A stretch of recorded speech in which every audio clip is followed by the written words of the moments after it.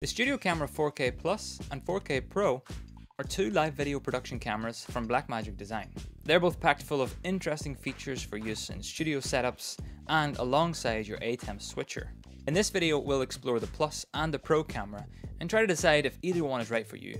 And I'll also use the cameras to shoot this video, so right now I'm using the Studio 4K Pro, and I'll also let you know if I've changed cameras throughout the video. And just to let you know, Blackmagic has sent the Plus model and the Pro model over to this channel to take a look at, make some videos about, and then send back whenever we're done making these videos. These cameras are very much a refresh of the previous Blackmagic Studio cameras, with some tweaks in terms of design, and a few features added in there to work even better with the new ATEM Mini series of switchers. And if this video doesn't go through enough details on these two new cameras, I have a few more coming out pretty soon, so be sure to subscribe below and you'll see those videos when they're posted. Let's take a look around the Studio Camera 4K Plus first. So right in the front here we can see the MFT mount, which is where you'll mount your MFT lenses. I have a few options available in terms of MFT lenses, and we'll explore those a little bit throughout the video. I actually don't have any powered zoom lenses though, so I'll leave it up to some other folks to cover those kind of features. Still looking around the Plus model, we have two USB ports on this side for drives and for the accessories, and below that is a 3.5mm for headphones and for mic input. On the other side is a HDMI output for the video signal and for camera control coming in, and then below is the power for the camera. Around the back we have a sunshade which is covering this 600 nits 7-inch display. It's pretty easy to open the sunshade or just pop it off completely, which actually makes more sense for me. To the left of the screen we have some camera control options like the on-off switch, assignable function buttons, and a settings dial. And on the right we have controls for brightness, contrast, and focus peaking. I think the overall design is really nice. It's pretty robust, and I like these big handles. You can just grab the camera, take it out of a case, put it on a tripod, and you're ready to go. It's also a little bit smaller than I expected. From the launch video, I thought the camera would have been a bit bigger, but it's a bit smaller overall than I thought. Also in the box, you get this mounting plate that allows for a 15mm reel system, and you get these little camera numbers so you can attach those to the tally lights. We'll discuss that later. When I hook up some power and switch it on, the first surprise was there's about 5 to 7 seconds where nothing really happens. Now in a quiet space, you may hear the fan just kick in, but otherwise there's no indication of lights to tell you that you actually turn on the camera. So I just waited for a few seconds. It came on, it was perfectly fine, but it was just a little bit worrying at the start. But now that it turned on, we can explore it some more, and I think this is where Blackmagic cameras really shine, is the menu systems and the on-screen options. Working my way along the top here, I have options for guides, frames per second, shutter speed, iris, time code, the gain, the white balance, and the tint. I can tap on any one of these and change the settings or use the settings dial to adjust it quickly. And then if I press the settings dial, it'll close that menu. The dial is also useful for iris whenever none of the settings are open. At the bottom of the screen, I have a histogram. I can see recording, stop, start, and the drive space. And then on the right, I have the audio mixer. A couple of other notable controls here is if I swipe up or down, I can remove that bottom information. If I swipe left or right, I can change the name of my recordings and clips. If I double tap on the screen, it'll zoom in, and then I can pinch and zoom and drag around a little bit more. I can also touch and hold to focus the camera. On the top right, we have the settings for the camera. We certainly don't need to walk through every setting on this video, but here's a few just to note. The record menu lets you pick the recording quality. Now you can only record in Ultra HD right now and in Blackmagic RAW. Maybe that'll change in the future, but I suspect that if you want to record in anything but Blackmagic RAW, then you'll use a different system. There's also a time-lapse mode in the recording menu, so you can turn on a time-lapse and record that. Under the setup menu, I can choose what the functions buttons do. For example, the function 2 is my autofocus button. Over here in the LUTs menu, I can choose a LUT to apply to the camera, and then in the monitor option, I can decide whether or not that LUT is applied to the internal display or the external HDMI output. I've attached my Samsung T5 SSD to the camera, and it pops up right in the bottom showing how many minutes of Ultra HD recording I can manage on its available space. What's really nice about this is I can record a really good quality ISO of this camera in Blackmagic RAW for use later in post. I can also attach a second SSD to the second USB port, and then whenever one fills up, it'll just jump over to the next one and record to that. Like I mentioned already, you can only record in Blackmagic RAW. If you want to record in MP4 and if you want to record in Full HD instead of Ultra HD, then I suspect that you should go down the route of ATEM Mini recordings and capture it that way. Now you might have spotted it already, but there is a large tally light right on the top of the camera, which can be seen from the front, from the back, and then there's another tally light just for the camera operator. This tally information is pulled right from an ATEM switcher if you have it connected, so it goes red when it's on program, it goes green when it's on preview, and it turns off whenever it's not on either of those. Now once you've started using tally in your setup, it can be hard to stop using it, especially for on-screen talent and for your camera operators. It's a really, really nice thing to have. And the fact that it works so seamlessly with the ATEM, plugging one cable into both sides, gives you that data back and forth. It's really nice. You also get this little set of number plates which you can slot into the tally light holder. And interestingly, you get up to 20 of these little numbers, so I wonder if there's a bigger HDMI switcher coming out or something like that. Who knows? It would be pretty cool though. You'll also find that the tally also works whenever you have an SSD attached and you're recording.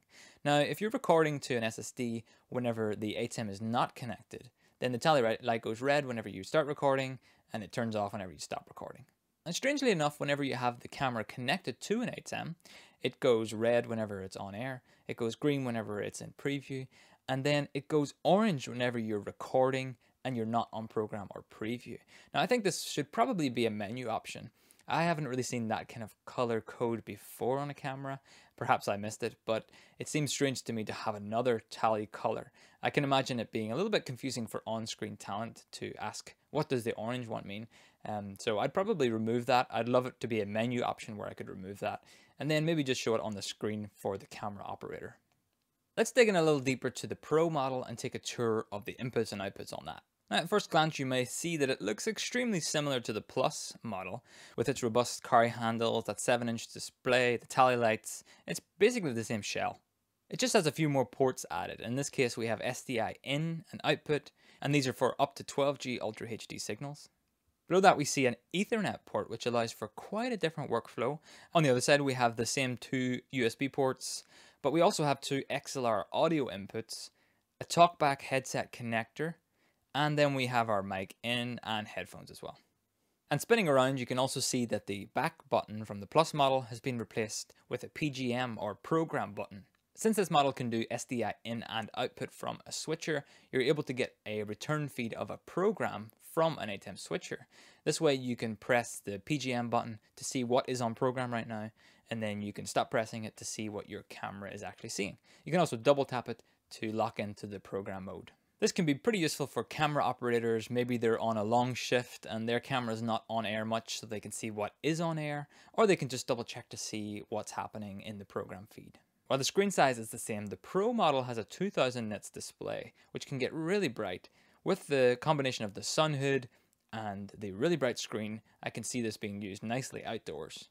The SDI input and output workflow is a really interesting one. In fact, if I dust off my old ATEM Television Studio HD, it has the ability to have SDI inputs and outputs and talk back to and from the camera operator. And I think I'll dig into this in my next video, so stay tuned for that. A completely different workflow for these cameras is that one Ethernet port on the side. Using that connection point in combination with the currently unavailable Blackmagic Studio Converter allows you to send program, video signals, talkback all through one Ethernet cable. Now, unfortunately, while I do have the Pro camera here, I don't yet have the Studio Converter box. So when I get that, if I get that, I would love to make a video about that single cable operation. I think that's a really good way to use this camera in productions. It's really good to see full-size XLR inputs on the Pro model. I think that's a really important addition. For many gigs I've done in the past, I've wanted to send audio in through the camera so it comes to my switcher in sync with the video. And many venues or meetup locations have XLR outputs on their audio consoles, so having XLR inputs is a must-have. Now that we've taken a look at both cameras and how they work, I wanted to set up a little studio environment here in the tiny house and see how well they work together for a podcasting style recording.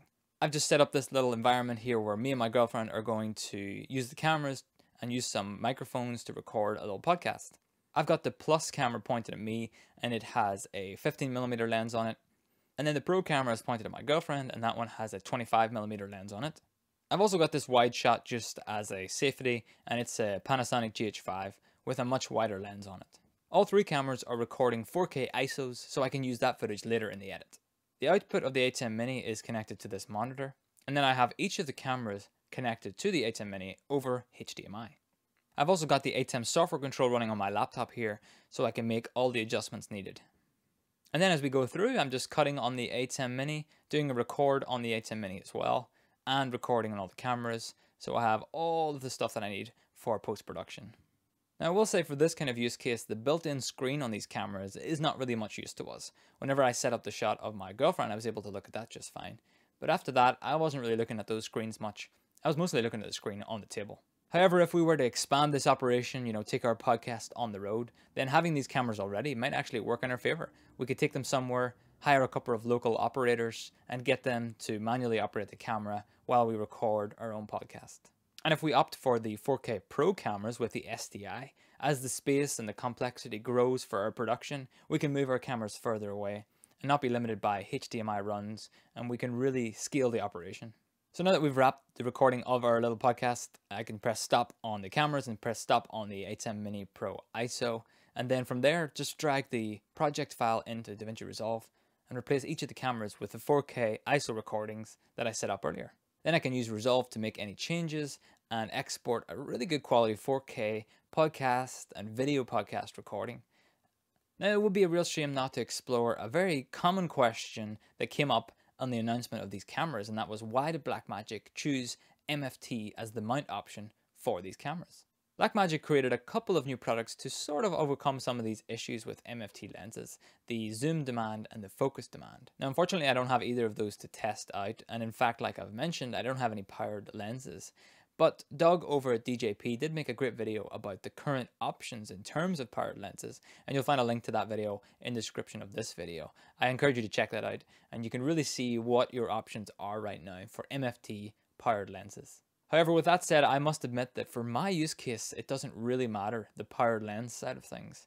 I do a lot of fixed location stuff. In fact, most of the stuff I do these days is here in the house, which is all fixed. The camera is an arm's length away, and I can grab over and change the focus if I need to, or I can use the ATEM software control to make those changes. I live in a pretty small but pretty bright house, so I have to wait to nighttime before I can test out the low light capabilities of this camera. Now, this channel is by no means the ultimate place for camera tests and reviews, so I will leave it up to some other people to do proper camera low light tests, but for my use cases, I'm really happy with the improvements over the previous model. A couple of final pros on this camera is how well it works in the ecosystem of the Blackmagic design world. So just plugging it into your ATEM Mini or plugging it into your older ATEMs, it all just works nicely and it all works seamlessly together. That is a huge pro, and it's very hard to beat that.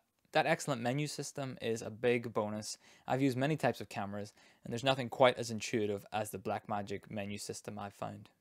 And it's nice to see two different models, the Plus and the Pro, for sort of two different markets. I'd certainly encourage going for the Pro model where possible, but the Plus with the HDMI only is an excellent option. A couple of the cons are it's certainly not an all-round camera for any type of event. I would use this in very controlled environments. I don't think I would roll up to a conference and hope for the best that it would work for me. I would push it more towards a green screen studio or a studio like mine or smaller spaces like that, where you have full control over lighting and full control over everything. It is a shame not to see the XLR inputs on the Plus model. I would like to have seen those on both, but I can see why they wanted to save some money and not do that. But I would love to have seen XLR on both models. Finally, there is an audible fan in the camera. I can just about hear it from where I am, sitting about a meter away from the camera. It's probably not enough to be caught up in the microphone, but it is definitely there. And if you're in a really quiet space, I think you would just about hear it. So that's kind of a downside, I would say. And that leaves the price and some final thoughts. So the Plus model is coming in around $12.95 right now, and the Pro being $1,795-ish, depending on where you're shopping from. So about a $500 increase to the Pro model. And for the most part, I'd probably recommend heading up, getting the 500 extra, and just going Pro. And then for future events and future scalability of your company, you'll be happy that you invested in that Pro model. But should you even get these cameras? Well, I think if you're starting out and building a studio from scratch right now in a controlled environment, then I think it's a big contender. I would definitely recommend it, especially if you have ATEM switchers already and those sorts of things in your pipeline. This will just work nicely with them. If you have already got maybe a Blackmagic Pocket Cinema camera and you're thinking about adding another camera for your studio setup, then one of these with that nice 7-inch display and an operator standing behind it is an excellent choice. I do think it's important to keep in mind the word studio in the name. It's not a run and gun camera for all sorts of events and types of conferences and meetups and wherever you might end up. Studio is the important term there, where you do have some time to sit, fix, change lenses, and really get the most out of the camera and what it's built for. If you're like me and you're using it here in your home studio, or maybe a podcasting studio, or even a green screen studio, then this camera is certainly something to consider for those use cases. And if you are thinking of investing in these things, and like I said earlier, I would really recommend at least one of the pros and maybe fill out the rest of the line with the pluses.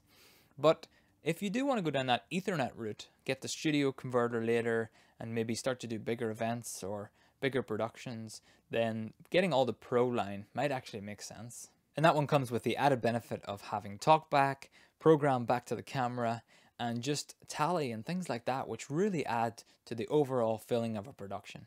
Alright, I hope you found that useful. That was a lot of information on these two cameras, and I have plenty more to say in future videos. But if you do have any questions about them, do let me know in the comments below, and I'll try to test it, get back to you before I have to send these back to Blackmagic. So thanks for watching, and I'll see you in the next video. Bye bye.